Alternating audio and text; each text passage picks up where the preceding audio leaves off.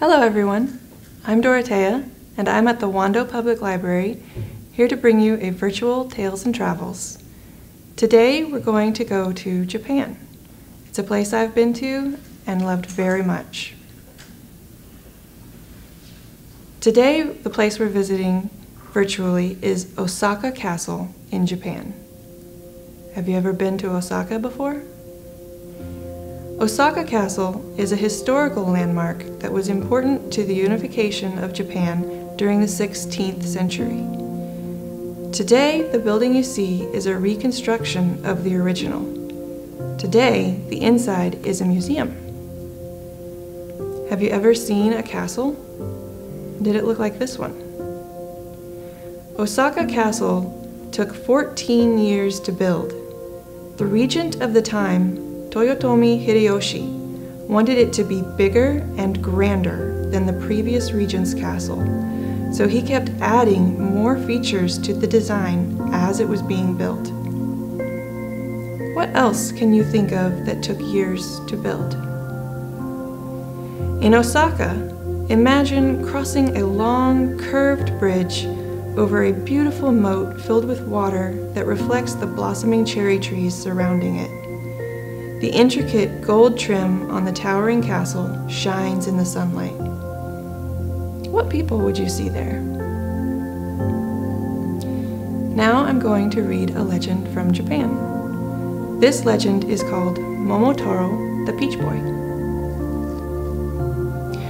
Once there was an old man and woman who were lonely because they had no children.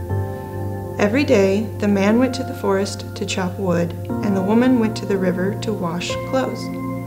At the river, the old woman saw a huge peach drifting in the water. She took the peach and brought it home for their dinner.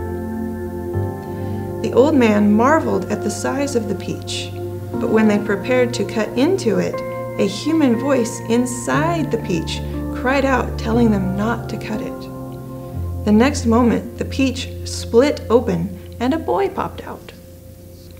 The man and woman were delighted and named the boy Momotaro, that is, Peach Boy. Momotaro grew strong, and when he was about 15 years old, he said to his father, "I want to go to Demon Island and stop the ogres from terrorizing the people." The old man was very proud and gave Momotaro a sword and shield. And the old woman gave him dango, which are dumplings, to keep him strong on his journey.